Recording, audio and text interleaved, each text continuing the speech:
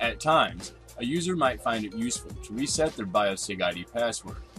Perhaps they have forgotten it, found it too strong, and hence too tedious to recreate frequently.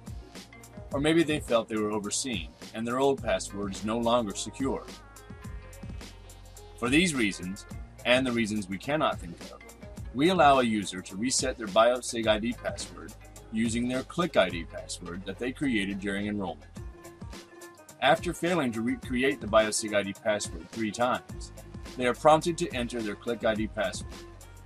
They simply click on their password and then click Validate.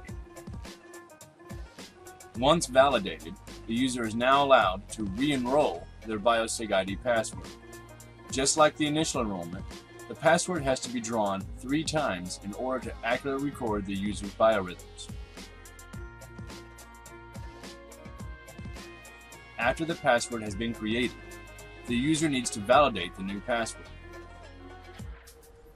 Congratulations on resetting a BioSig-ID password.